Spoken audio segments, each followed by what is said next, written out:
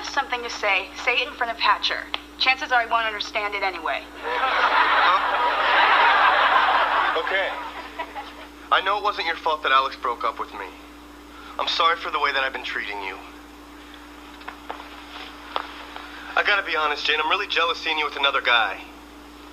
You're dating someone else? Oh. For the first time, I think maybe we should be together.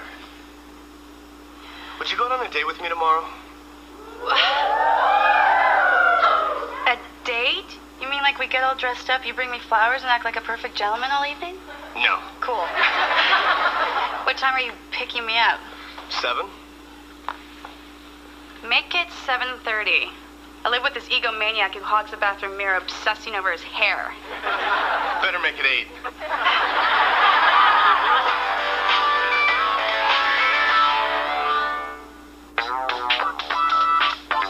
Out of the way, I lost a pair of pants. Big deal. With a beautiful girl's phone in the back pocket. Very big deal. So you honor your lucky pants. That must mean one thing.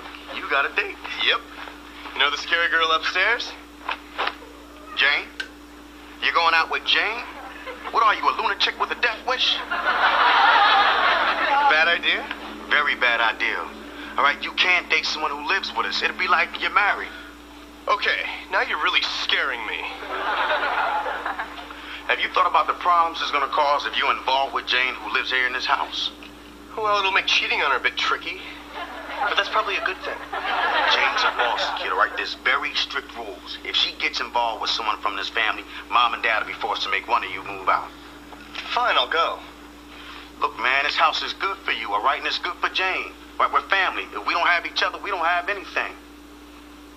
You got a point. Look, man, whatever you do is cool, but just promise me one thing. We won't make out in front of you. Okay, 2 things. The other thing is you gotta tell Jane how this will affect the family.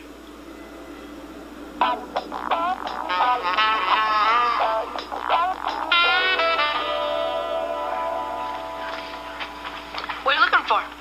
A pair of pants that were on the floor of our bedroom. Now I can't find them.